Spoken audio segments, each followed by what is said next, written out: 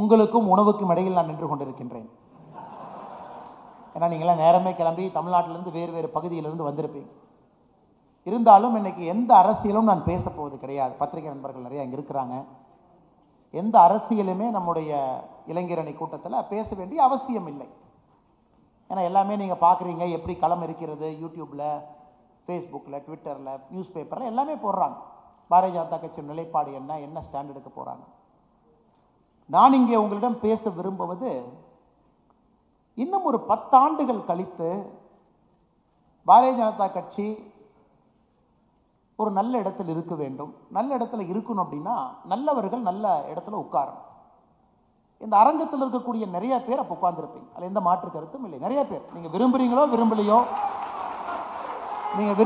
விரும்பலையோ இந்த கட்சி வளர வேண்டும் என்றால் பொறுப்பு உங்கள் கையில் கொடுத்து தான் ஆகணும். உங்கள் கை பொறுப்பு வந்து தான் மாவட்டத்தில், மாநிலத்தில், அகில இந்திய அளவில் எம்பிக்களாக, எம்எல்ஏக்களாக இந்த அரங்கத்தில் இருக்கக்கூடிய நிறைய பேர் அமர போகிறாங்க. இது காலத்தினுடைய கட்டாயம். கட்சி பார்த்தீங்கன்னா அப்படி தான். தேஜஸ்வி சூர்யா போன்றவர்களை 28 வயதில் பெங்களூர் தெற்கு தொகுதியில் எம்பி சீட் கொடுத்து இந்த கட்சி அழகு பார்த்துருக்கிறது. ஏன்னா இளைஞர்களுக்கு வாய்ப்பு கொடுக்கணும் அப்படின்னு. அதே போல தமிழகத்தில் கூட ஒரு இளைஞரை தலைவராக பாரதிய ஜனதா கட்சி கொண்டு வந்திருக்கிறது. வாய்ப்பு கொடுக்கணும், கட்சியை வளர்க்க வேண்டும். அனுபவம் இளமையும் இரண்டும் சேரணும். அனுபவம் இருக்கணும், இளமை இருக்கணும். அதனால தான் இந்த கருத்தை ரொம்ப குறிப்பிட்டு ஆழமாக சொல்கிறேன். நீங்கள் விரும்பினாலும் விரும்பாவிட்டாலும் பொறுப்புகள் உங்கள் மேல் வந்து சேரப்போகிறது. சில பேர் இங்கே இருக்கிறவங்க மாவட்ட தலைவர்களாக இருப்பீங்க, மாநில பொறுப்பில் இருப்பீங்க, ஏன் மாநில தலைவராக கூட இருப்பீங்க, அகில இந்திய அளவில் இருப்பீங்க. திரும்ப நீங்கள் அந்த மைண்டில் நான் வச்சுக்கணும். மக்களுடைய பிரதிநிதிகளாக இருப்பீங்க. மாவட்ட அளவில் கவுன்சிலராக இருக்கலாம், எம்எல்ஏக்களாக இருக்கலாம், எம்பியாக இருக்கலாம், ராஜ்யசபா எம்பியாக கூட இருக்கலாம். இந்த 10 ஆண்டுகளில் சில பேர் அதை 2 ஆண்டுகளில் கடப்பீங்க, சில பேர் 5 ஆண்டுகளில் உங்களுக்கு கிடைக்கும், சில பேரில் 10 ஆண்டுகளுக்கு அது கிடைக்கும். 10 ஆண்டுகள்னால் இன்னும் 2 எம்பி சைக்கிள் இருக்குது, 2 எம்எல்ஏ சைக்கிள் இருக்குது. 10 ஆண்டுகளில் தமிழக அரசியல் களமே முற்றிலும் மாறி இருக்கு. நான் இன்று பேச நினைப்பது, இந்த 10 ஆண்டுகள் அந்த இடத்தை நீங்கள் அடைய வேண்டும் என்றால் நீங்கள் என்ன செய்ய வேண்டும் என்பதை பற்றி பேச வேண்டும் என்பது என்னுடைய ஆசை. இன்னைக்கு அரசியல் எப்படி இருக்கு அதை பற்றி இந்த கூட்டத்தில் பேசுறதை பற்றி எனக்கு ஒரு முக்கியத்துவம் இல்லை, தேவை கிடையாது.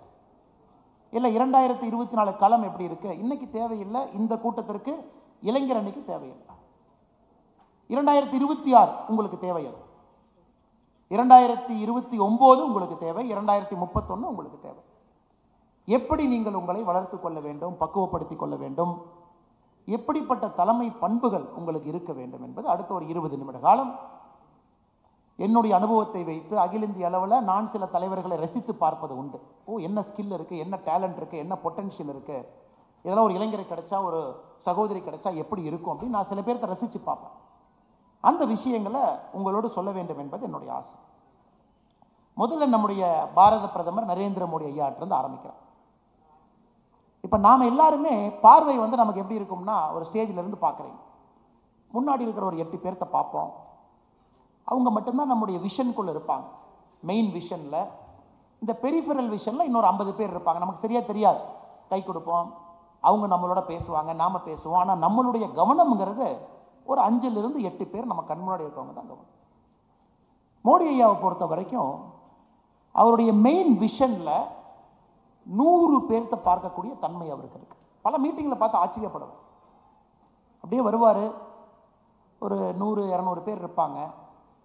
ஒருத்தர்கிட்டையும் பர்சனலாக ஒரு விஷயத்தை பேசுவார். எப்படி இருக்கீங்க, நல்லா இருக்கீங்களா, ஒரு பர்சனலாக ஒரு விஷயத்தை கேட்பார். அந்த மீட்டிங்கில் நீங்கள் 10 பேர் 20 பேர் நிற்பீங்க, உங்களை கவனிப்பார், ஆனால் எதுவும் பேச மாட்டார்.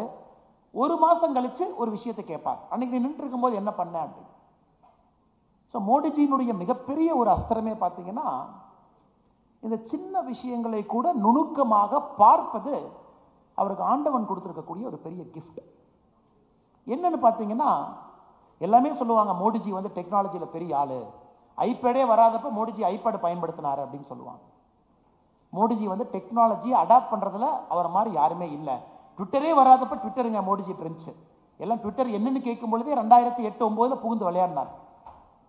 ஃபேஸ்புக் எல்லாம் தடுமாறும் பொழுது, ஆர்குட்லேருந்து ஃபேஸ்புக் வரும்பொழுது மோடிஜி ஃபேஸ்புக்கில் ஆக்டிவாக இருந்தார். ஆனால் இன்னைக்கும் நீங்கள் மோடிஜி இதை செல்ஃபோனில் கூப்பிட்டு டிஸ்ட்ராக்ட் ஆகக்கூடிய ஆள் கிடையாது. இப்போ நம்மெல்லாம் பார்த்தீங்கன்னா டெக்னாலஜிலாம் நம்ம என்ன நினச்சிக்கிறோம்னா, ஒரு செல்ஃபோன் என் கையில் இருக்குது, நான் வாட்ஸ்அப்பில் அக்சசபிளாக இருக்கேன், நான் யார் கூப்பிட்டாலும் நான் பேசுவேன், 5 நிமிஷத்தில் பதில் மெசேஜ் போடுவேன் அப்படின்னு நம்ம பேசுகிறோம். ஆனால் மோடிஜியை பொறுத்த வரைக்கும் டெக்னாலஜி அடாப்ஷனில் நம்பர் 1, ஆனால் டெக்னாலஜி டிஸ்ட்ராக்ஷனில் 0. அவர் டிஸ்ட்ராக்டே ஆக மாட்டார்.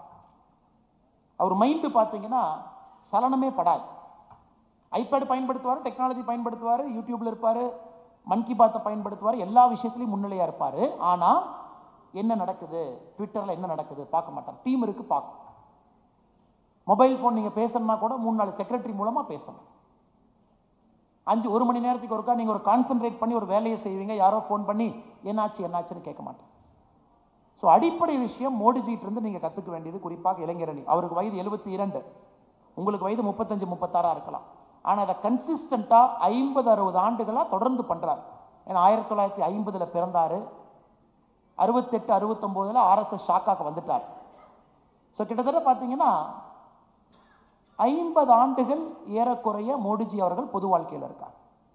இந்த 50 ஆண்டுகளில் கன்சிஸ்டண்ட்டாக மோடிஜிக்கிட்ட இருந்து நம்ம கற்றுக்க வேண்டியது, அவர் மைண்டு டிஸ்ட்ராக்ட் ஆகாது.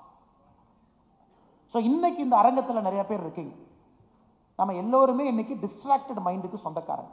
ரொம்ப டிஸ்ட்ராக்ஷன். காலையில் எந்திரிச்ச உடனே ஃபஸ்ட்டு நம்ம பண்ணுறது செல்ஃபோனை எடுத்து இன்டர்நெட் ஆன் பண்ணி வாட்ஸ்அப்பை ஓப்பன் பண்ணி எத்தனை மெசேஜ் வந்துச்சு. எல்லோரும் தான் பொதுப்படையாக பேசுகிறோம், தனியாக பேசலை. அல்லது ஒரு ட்விட்டர்னாச்சும் ஓப்பன் பண்ணி நம்ம போட்டதுக்கு எத்தனை பேர் லைக் போட்டாங்க, ரீட்வீட் பண்ணா, ஷேர் பண்ணா, அல்லது இப்போ இன்ஸ்டாகிராமை ஓப்பன் பண்ணி என்னெல்லாம் வந்திருக்கு. இது நமக்கு மிகப்பெரிய டிஸ்ட்ராக்ஷன். இது ஏற்கு நமக்கு பெரிய டிஸ்ட்ராக்ஷன் தாங்க.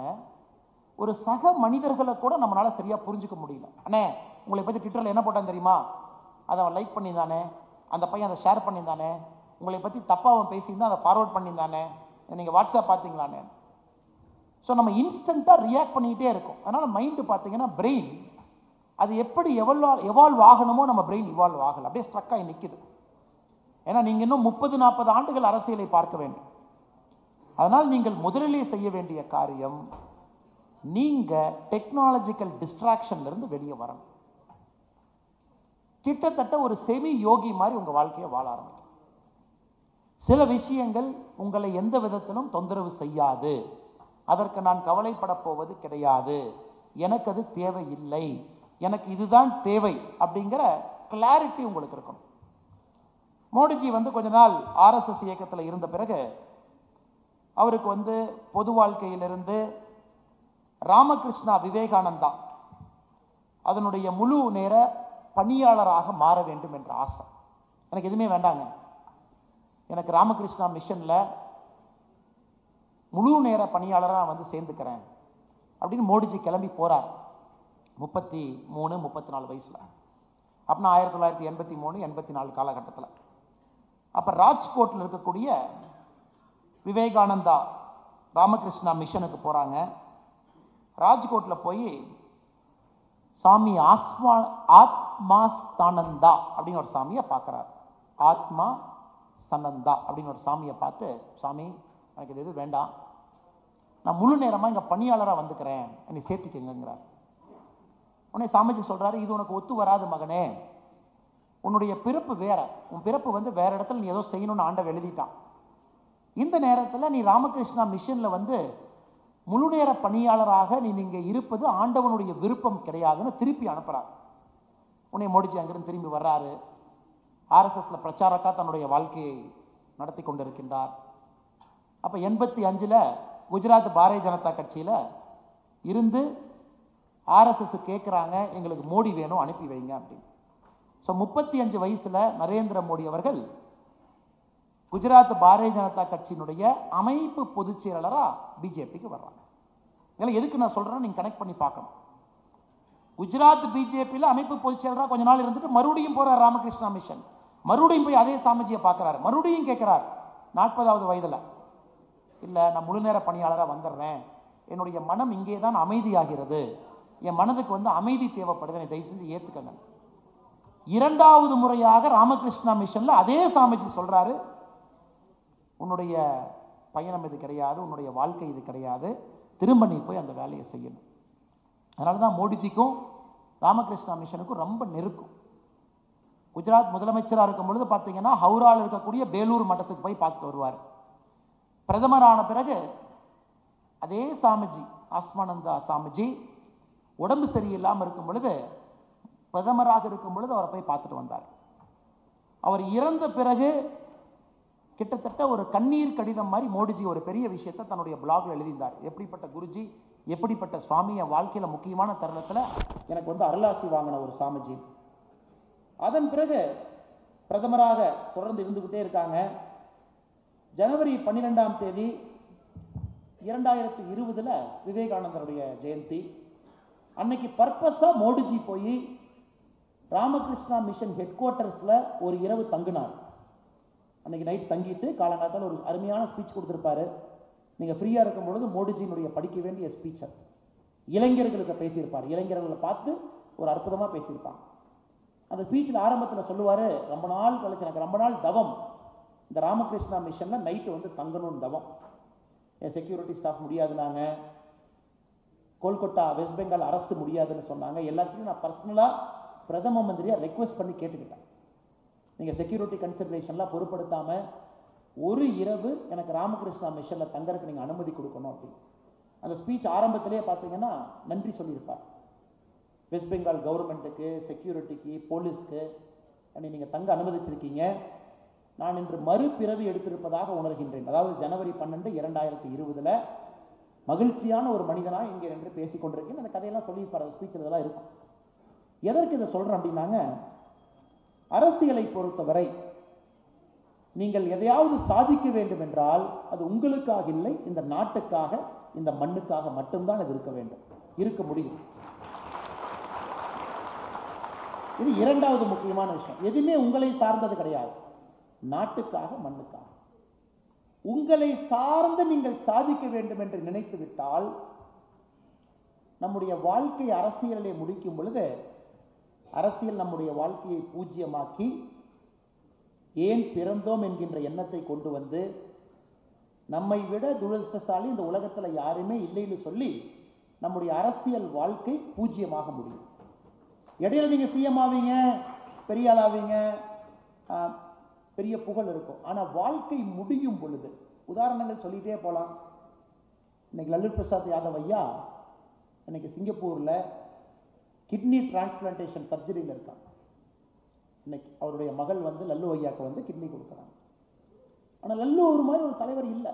நம்ம வெளியிருந்து லல்லு அவர்களை பார்க்குறோம், இல்லை ஃபாடர் ஸ்கேம் பண்ணார், இது பண்ணார், அது பண்ணார், உண்மைதான், ஊழல்வாதி தான், கோர்ட்டில் கன்விக்ட் ஆயிருக்கார். ஆனால் அவர் அரசியலில் நுழைஞ்ச காலகட்டத்தில் பீகாருடைய அரசியல் வேறு மாதிரி இருந்தது. அதெல்லாம் உடைச்சு லல்லு உள்ளே போனார். அப்போ லல்லூருக்கு இருந்த இமேஜ் வேற. இடைப்பட்ட காலத்தில் மனைவி முதலமைச்சர், மகன் இப்போ இதுக்கு முன்னாடி துணை முதலமைச்சர், இன்னொரு மகள் எம்பி, இன்னொரு மகன் எம்பி. எப்போ லல்லு அவர்கள் அதுக்குள்ளே போக ஆரம்பித்தாங்களோ லல்லு அவர்களுடைய வாழ்க்கை பூஜ்ஜியத்தை நோக்கி வர ஆரம்பிச்சது. சவுட்டாலா குடும்பத்திலிருந்து இந்திய அரசியலை நீங்கள் ஃப்ரீயாக இருக்கும் பொழுது அமைதியாக உட்காந்து படித்து பார்க்கணும். ஜம்மு அண்ட் காஷ்மீர்லேருந்து தமிழ்நாடு வரை அரசியல் தலைவர்களுடைய வாழ்க்கை குறிப்பு, குஜராத்திலிருந்து வடகிழக்கு பகுதி வரை அரசியல் தலைவருடைய வாழ்க்கை குறிப்பை படிச்சீங்கன்னா யார் ஒருவன் தனக்காக அரசியலிருந்து சாதிக்க வேண்டும் என்று நினைத்தாரோ அவருடைய வாழ்க்கை முடியும் பொழுது அது பூஜ்ஜியத்தில் தான் முடிஞ்சிருக்கு. இது மிக முக்கியமான பாடம் உங்களுக்கு. நீங்கள் இங்கே அரசியலுக்கு வந்திருப்பது மக்களுக்காக, நாட்டுக்காக, தமிழ்நாட்டு மண்ணுக்காக. இதில் கொஞ்சம் முன்னேற்றத்தை பார்க்கலாமா, நம்முடைய காலகட்டத்தில் தமிழகத்தில் மக்களுக்கு நல்லது பண்ணலாமா, இந்த எண்ணம் இருக்கும் வரை பஞ்சபூதங்கள் உங்களோடு துணை இருக்கும். பஞ்சபூதங்கள் உங்களோடு துணை, இந்த எண்ணம் இருக்கும் வரை எதுவுமே பிரச்சனை மாதிரியே தெரியாது. பிரச்சனை வர்ற மாதிரி இருக்கும், அப்படி டிஃப்ளெக்ட் ஆகி போயிருக்கும். என்னடா நமக்கு ஒரு இவ்வளோ தூரம் உழைச்சமே, நமக்கு எதுவுமே மரியாதையே கொடுக்கலையே அப்படின்னு நினைப்பீங்க. அந்த நேரத்தில் கட்சி சம்பந்தமே இல்லாமல் உங்களுக்கு ஒரு பொறுப்பை கொண்டு வரும். அவங்களுக்கு என்னன்னே தெரியாது. நான் இந்த கட்சியிலே அதிகமாக அவமானப்பட்டிருக்கின்றேன் நீங்கள் சொல்லலாம். 20 வருஷம் கட்சியில் இருந்து அதிகமாக அவமானப்பட்டிருக்கேன், துன்பப்பட்டிருக்கேன், எந்த போஸ்டிங்குமே எனக்கு கொடுக்கலையாப்பா. 20 வருஷம் கழிச்சு அந்த பஞ்சபூதங்கள் நேச்சுரலாக உருவாக்கி கொடுக்கும். ஏன்னா அதை பொதுவெளியில் சொல்லக்கூடாது. நம்முடைய பிரதமர் அவர்கள் குஜராத்தினுடைய அமைப்பு செயலராக இருந்து, குஜராத்தினுடைய பொதுச் செயலராக இருந்து மிக கடுமையாக உழைத்தார். மிக கடுமையான உழைப்பு. 1985 ஆரம்பிச்சது, 1995 10 வருஷத்துல பிஜேபி ஆட்சி கொண்டு வந்துட்டாங்க. 10 வருஷம். அது மாதிரி பிஜேபி வந்து பூஜ்ஜியத்தில் இருந்தது. 10 இயர்ஸ். அமைப்பு பொதுச் செயலாளர், மாநிலத்தினுடைய பொதுச் செயலாளர். 95 ஆட்சி வந்துருச்சு. 95 கேசுபாய் பட்டேல் அவர்கள் குஜராத்தில் பாரதிய ஜனதா கட்சியினுடைய முதலமைச்சராக பொறுப்பேற்றாங்க. சண்டை, கட்சிக்குள்ள சச்சரவு, நீ முதலமைச்சரா நான் முதலமைச்சரான்னு போட்டா போட்டி. ஒரு வருஷம் இவர் இருந்தார், ஒரு வருஷம் இன்னொருத்தர் இருந்தாங்க. 2 வருஷத்துல எல்லாம் சண்டை போட்டு ஜனாதிபதி ரூல் வந்து ஒரு வருஷம் குஜராத்தில் ஜனாதிபதி ரூல். 95 ஆட்சிக்கு வந்தோம், 2 வருஷம் சண்டை போட்டோம், முதலமைச்சர்லாம் இருந்தாங்க, ஜனாதிபதி ரூல் வந்து மறுபடியும் எலெக்ஷன் போனாங்க. மறுபடியும் கேசுபாய் பட்டேல் அவர்கள் குஜராத்தினுடைய முதலமைச்சராக வந்தாங்க. எனக்கு நிறைய மீடியாலாம் இருக்காங்க, நான் சொல்றதெல்லாம் ரெக்கார்ட் பண்ணுவாங்க, இருந்தாலும் சொல்லணும். இப்போ கேசுபாய் பட்டேல் அவங்க வச்ச கண்டிஷன் என்ன?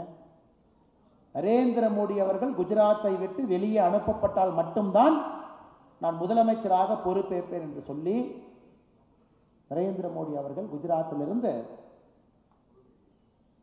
வெளியே சென்று பாரதிய ஜனதா கட்சி டெல்லியில் இருந்தார்.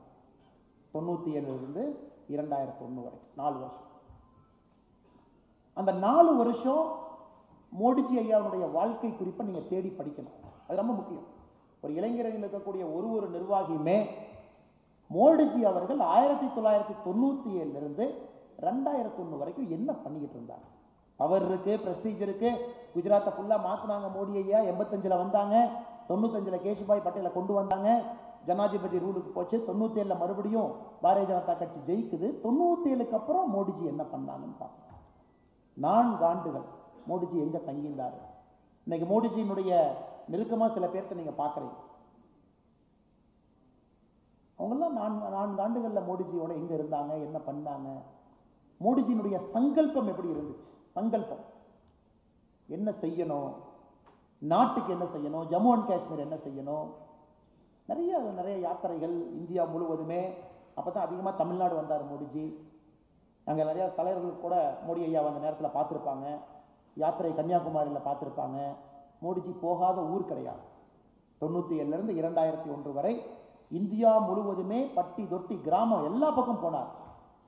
நாம் என்ன சொன்னோம்? நேர்மையா இருக்கிறோம், கட்சிக்காக இருக்கும், மக்களுக்காக இருக்கும், மண்ணுக்காக இருக்கும். அப்ப இயற்கை என்ன பண்ணும்?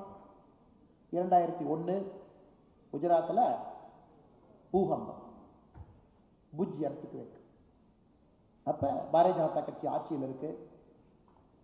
இல்ல முதலமைச்சர் சரியா நடவடிக்கை எடுக்கல, இந்த முதலமைச்சர் சரியில்லை அப்படின்னு மக்கள் கோவப்படுறாங்க.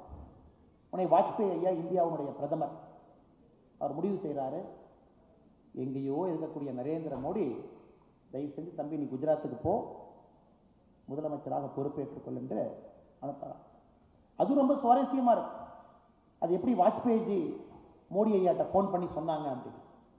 உடனே மோடி அவருக்கு வாஜ்பாய் ஐயா போன் பண்றாங்க, நாளை காலையில் நீ குஜராத் போக வேண்டி இருக்குமே அப்படின்னு. ஏன்னா நம்ம கட்சியில் எப்போ அப்படிதான் சொல்லுவாங்க. உடனே மோடிஜி கேட்கிறாரு, ஏன் குஜராத் போகணும் அப்படின்னு. இல்லை நீ டெல்லி வந்து உருளைக்கிழங்கு சாப்பிட்டு வெயிட் போட்டுட்ட, அதனால நீ குஜராத் போக, கொஞ்ச நாள் உருளைக்கிழங்கு சாப்பிடாம இருன்னு வாஜ்பாய் அவங்க நக்கல் அடிக்கிறாங்க. உடனே மோடிஜி இருந்துட்டு உருளைக்கிழங்கோ பன்னீரோ ஏதோ ஒன்று நீங்கள் போக சொன்னீங்கன்னா போகிறேன். அடுத்த நாள் குஜராத்து கிளம்பி போய் ரீச் ஆனதுக்கப்புறம் நம்முடைய பாரதிய ஜனதா கட்சியினுடைய தலைவர், பிரதம மந்திரி எல்லாரும் சொல்கிறாங்க, இல்லை குஜராத்தினுடைய முதலமைச்சர் பொறுப்பை நீ ஏற்றுக்க, இது சரியான நேரம், கட்சி அட்மினிஸ்ட்ரேஷன் நடத்தி சரி பண்ண. அப்போ தான் நமக்கு தெரியும் அக்டோபர் 2001 மோடிஜி அவங்க குஜராத்தினுடைய முதலமைச்சராக பொறுப்பேற்கிறாங்க. அதன் பின்னாடி ஹிஸ்டரி நமக்கு தெரியும். ஐயோ மோடிஜி கிரேட்டு, மோடிஜி சூப்பருங்க. அது இந்தியாவில் யாருமே 21 ஆண்டுகள் தொடர்ந்து, உலகத்தில் யாருமே ஜனநாயகத்தில் வந்து தொடர்ந்து சீஃப் மினிஸ்டர் பிரைம் மினிஸ்டரா இல்லை, எல்லாம் கைத்தட்டுங்க. இன்னைக்கு குஜராத்தில் 156 சீட்டு வந்திருக்கோம், கைத்தட்டுங்க. அதற்கு பின்னாடி போன உழைப்பு யாருக்கும் தெரியாது. இந்த உழைப்பு மாபெரும் உழைப்பு. 85 2001 வரைக்கும் அந்த உழைப்பினுடைய ஒரு பார்ட் யாருமே கண்டுக்கல, யாரும் பேசல, யாரும் ஒரு கை கூட தட்டல. 16 ஆண்டுகள். மோடிஜிக்கு 51 வயசு ஆகும் பொழுது, இங்க யாருமே 51 வயசு இளைஞரணி இல்லை இல்லைங்களா? யாராச்சும் 51 வயசு இருக்கீங்களா? 51 வயசுல யாருமே. மோடிஜிக்கு 51 வயசு ஆகும் பொழுது கவுன்சிலர் கிடையாது, பஞ்சாயத்து தலைவர் கிடையாது, எம்எல்ஏ நின்னது கிடையாது, எம்பி நின்னது கிடையாது. எந்த விதமான மக்கள் பிரதிநிதியாக இல்லாத ஒரு மனிதரை 2001 51 வயசுல கட்சி சொன்னது நீ போய் பொறுப்பேற்று. அப்புறம் உங்களுக்கு அதுக்கு மேல அந்த கதையை நான் பேச விரும்பல. உங்களுக்கு தெரியும். உங்களுக்கு தெரியாத கதையை சொல்வதுதான் என்னுடைய கடமை. அதனால் நீங்கள் அந்த அளவுக்கு உங்களுடைய மைண்டை தயார் பண்ணி அந்த அளவுக்கு சங்கல்பவாதிகளாக நீங்கள் மாற வேண்டும். ஒரு ரேம் ராடு பிரின்சிபல் எந்த காரணத்திற்கும் இந்த பிரின்சிபல் அழியாது. ரேம் ராடு பிரின்சிபல் அது முக்கியம். உங்களுக்கு ஃபவுண்டேஷன் இதுதான். இந்த ஏஜை விட்டுட்டீங்கன்னா ஃபவுண்டேஷன். எனக்கு நிறைய மேடையில் இளைஞரணி மாவட்ட பேரண்ட் பாடி பண்றதை அப்படியே நீங்க காப்பி அடிப்பீங்க. நிறைய இடத்துல நான் சொல்லுவேன், எல்லாம் பண்ணாதீங்க. மாலை போடணும், தேஜஸ்வி சூர்யா அண்ணனுக்கு ஒரு மாலை, அண்ணாமலை அண்ணனுக்கு ஒரு மாலை. இது மோடிஜியா இருந்தால் எப்படி யோசிப்பாரு? ஒரு ரோஜாப்பூ மாலை 5000 ரூபா, 2 ரோஜாப்பூ மாலை 10,000 ரூபா. அதுக்கு நம்ம இன்னைக்கு அந்த மாலை போடாமல் இதே மேடையில் ஒரு 10 அநாத குழந்தைங்களை ஏற்றி அவங்களுக்கு அந்த அநாத ஆசிரமத்துக்கு செக்க கொடுத்தா ஒரு 3 வேலை சாப்பிடும். இல்லை, உதாரணத்துக்கு இதெல்லாம் நம்ம பாடத்தை கற்றுக்கிறோம். சங்கல்பம், இது சங்கல்பம் வரும்பொழுது நமக்கு வர ஆரம்பிக்கும். அதுக்கு நம்ம இல்லைண்ணே 2 டென்ட்டை போட்டு ரோட் சைட்லேயே ஒரு மீட்டிங் வச்சிடலாமே, எதுக்கு செலவு பண்ணி மேரியட் ஹோட்டலில் இந்த மீட்டிங் வைக்கணும்? அது தவறு கிடையாது. இதெல்லாம் சில விஷயங்கள், சில செலவுகள் அத்தியாவசியமாக இருக்கிறது. அரசியலில் நடக்கும். கேமரா இருக்கணும், அது லைவாக போகணும், அது ஒரு பெரிய டிஜிட்டல் ஸ்க்ரீனில் பார்க்கணும், அதெல்லாம் கம்ஃபர்ட் அண்ட் கன்வீனியன்ஸ். பட் சில செலவுகள் பார்த்தீங்கன்னா யாருக்குமே பிரயோஜனம் இல்லாத செலவுகள் நிறையா இருக்கும். அது நமக்கே தெரியும், இந்த செலவு பிரயோஜனம் இல்லை அப்படின்னு. அதை நீங்கள் சங்கல்பவாதியாக மாறும் பொழுது நீங்கள் யோசிப்பீங்க, இதனால் இந்த மண்ணுக்கு என்ன பயன், இதனால் தமிழக மக்களுக்கு என்ன பயன், இதனால் இளைஞரணிக்கு என்ன பயன். உடனே ரமேஷ் சிவா அவர்கிட்ட பொதுச்செயலாளர் சொல்லுவாங்க, அண்ணே துணைத் தலைவர் சொல்லுவாங்க, அண்ணே எனக்கு இது வேண்டாம், நாம் இதை வித்தியாசமாக பண்ணுவோன்னே, இந்த செலவெல்லாம் ஓகே, இதுக்கு பதிலாக நம்ம 2 அநாத ஆசிரமத்திற்கு சாப்பாடு பணம் கொடுத்துட்டோம்னா 2 வேளை சாப்பிடுவாங்க. நீங்கள் எப்பொழுதுமே நீங்கள் அரசியல் அவங்க அதை பண்றாங்க, நான் அதை பண்ணட்டுமா அப்படிங்கிறது இளைஞரணியினுடைய தலைக்குள்ள எப்பவுமே வரக்கூடாது. என்ன பண்ணாலும் வித்தியாசமா பண்ணட்டுமா, என்ன செஞ்சாலும் இதனால 4 பேருக்கு பயன் கிடைக்குமா, என்ன செஞ்சாலும் இதனால இளைஞரணி முன்னேறுமா, இதுதான் அவங்க கோலா. இந்த பெரிஃபரல் விஷன் எப்படின்னு பார்த்தீங்கன்னா, இப்போ நம்ம பார்க்குறோம், இல்லை தலைவர் வர்றாரு, அங்கே வர்றாங்க, நம்ம ஸ்டேஜ் போடலாம் எப்படி, நம்ம பக்கத்தில் ஒரு ஃபோட்டோ எடுக்கலாம் எப்படி, ஒரு ஃபோட்டோ எடுத்து ஒரு ஃபேஸ்புக்கில் போட்டு நம்மளை பற்றி ஊரில் என்ன நினைப்பான், ஏண்டா இதுக்கு தான் நீ திருச்சியில் ஒரு மாநில செயற்குழு மீட்டிங் போனியா, எங்கள் ஃபோட்டோவில் யாரையுமே காணா, தேஜஸ்வி சூர்யாவும் பக்கத்தில் காணா, அண்ணாமலை அண்ணனை காணா, யாரையும் காணா, என்ன அப்படி இளைஞர்களில் வெத்து வேட்டா, அதுக்காக நாச்சி நம்ம ஒரு ஃபோட்டோவை எடுத்து போட்டுட்டோம்னா நம்ம பசங்க கூட இருக்கிற ஃபாலோவர்ஸு அவங்க சந்தோஷப்படுவாங்க. இல்லை, இது எல்லாருக்கும் இருக்கிறது தான். இதை உடச்சி பேச வேண்டியது என்னுடைய கடமை. தேவை ஏன் தேவையில்லைன்னு சொல்றேன் கேள்வி. திறமையும் தகுதியும் வளர்த்துக்கிட்டீங்கன்னா தேஜஸ்வி சூர்யா அங்கே கடைசியில் வருவார். யாருப்பா அது? இந்த தமிழ்நாடு இளைஞர் அணியில் யாருப்பா அது ட்விட்டரில் 1 லட்சம் ஃபாலோவர் வச்சிருக்கிறது? யாருப்பா தம்பி ஃபேஸ்புக்கில் அது பியூட்டிஃபுல்லாக நல்ல ஆர்டிக்கல் எழுதுறப்பா, ஏன் தமிழ்நாட்டில் பெட்ரோல் பிரைஸ் பிரச்சனைக்கு உக்ரைனுக்கும் ரஷ்யாவுக்கு என்ன சம்பந்தம், நல்லா ஒரு தம்பி எழுதுறான், அந்த தம்பி நான் பார்க்கணும். இப்போ அரசியலை பற்றி நல்லா எழுதுறப்பா, நல்ல வீடியோ யூடியூப்ல நல்லா பேசுறப்பா தம்பி, நீ எக்கனாமிக்ஸ் பற்றி நல்லா அனலைஸ் பண்ற, யார் அந்த தம்பி? அங்கே வருவாங்க. Politics is always pull, it is never push. அதாவது அரசியல் எப்பொழுதுமே ஈர்ப்பு தான் அரசியல். நம்ம புஷ் பண்ணி எங்கேயும் அரசியல் பண்ண முடியாது, பண்ணவும் கூடாது. அது பண்ணாலும் ஷார்ட். அதனால என்னுடைய ஒரே ஆசை, இந்த அரங்கத்தில் இருக்கக்கூடிய இத்தனை பேர்த்துக்கு ஒரு புல் நீங்க கண்டுபிடிக்கணும். இது புல், உங்களை நோக்கி நீங்கள் மக்களை வசீகரப்படுத்தணும், தலைவர்களை இழுக்கணும். ஒரு புல் எங்களுக்கு வேணும், அது என்னன்னு கண்டுபிடிக்கணும். இன்னைக்கு இவ்வளவு பேர் இருக்கீங்க, அப்படியே ஸ்கேன் பண்ணி பார்த்துட்டு இருக்கேன். நிறைய தலைவர்கள் எனக்கு தெரியும். இப்போ தினேஷ் ரோடி எங்கேயோ அந்த கடைசியில இருந்து ஒரு 6வது ரோல் உட்கார்ந்துருக்காரு. தேஜஸ்வி சூர்யா வந்தோடனே தினேஷ் சூர்யா பார்த்தார். பிரதர், கடலை மிட்டாய் எப்படி இருக்கு அப்படின்னார். ஏன்னா ஒரு கேஃபே, அது ஒரு பிராண்டு, அது ஒரு நமோ கேண்டி, அது எல்லா பக்கம் போய் ஒரு ட்விட்டரில் ஆக்டிவாக இருக்கக்கூடிய ஒரு தம்பி, நிறையா பேசக்கூடிய தம்பி. எஸ், அது அவருக்கு ஒரு புல், ஒரு வித்தியாசமாக ஒரு பிராண்டாக யோசிக்கிறார் பான். அதே மாதிரி இங்கே சில தலைவர்கள் இருக்கிறீங்க, கிரவுண்டில் உள்ள இறங்கி சண்டை போட்டு என்ன ஆனாலும் பார்த்துடலாம். சில பேர் இருக்கீங்க, நோ யுவர் ஃபேஸ், நம்மளை பார்க்கலாம். அதனால் நீங்கள் ஒருத்தருமே தனித்தன்மை ஒரு புல் ஃபேக்டர். அது உங்களுடைய இன்டலெக்சுவல் அறிவாற்றலில் வரணும். இன்டலெக்சுவல் அறிவு எங்கேயுமே எதுக்கும் போய் நிற்காது. நான் சின்ன ஒரு உதாரணம் சொல்றேன். கோயம்புத்தூர் நம்ம லோக்சபா எலெக்ஷனுக்கு முன்னாடி மோடிஜி வர வேண்டியதாக இருந்துச்சு.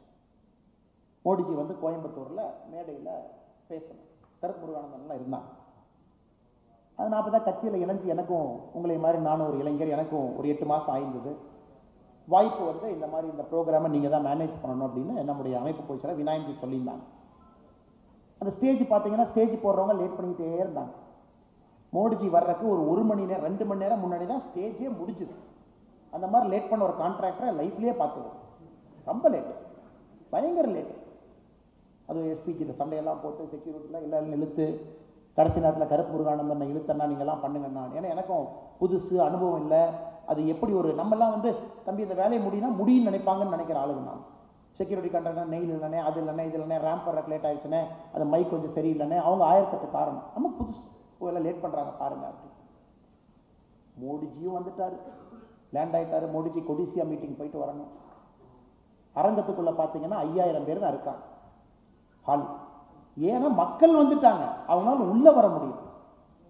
அதே நேரத்தில் கவர்னர், அதே நேரத்தில் சிஎம், அதே நேரத்தில் பிஎம் 3 பேரும் ஒரே ரோட்டில் போய் கொடிசியால் ஒரு அரசு நிகழ்ச்சி அட்டன் பண்ணிட்டு வர்றாங்க. செக்யூரிட்டி ஸ்டாஃப் எல்லா இடத்துலையும் பிளாக் பண்ணிட்டாங்க. நம்ம ஆளுங்க வண்டி எல்லாம் அங்கங்கே நிற்கிறாங்க, யாரும் வர முடியும்.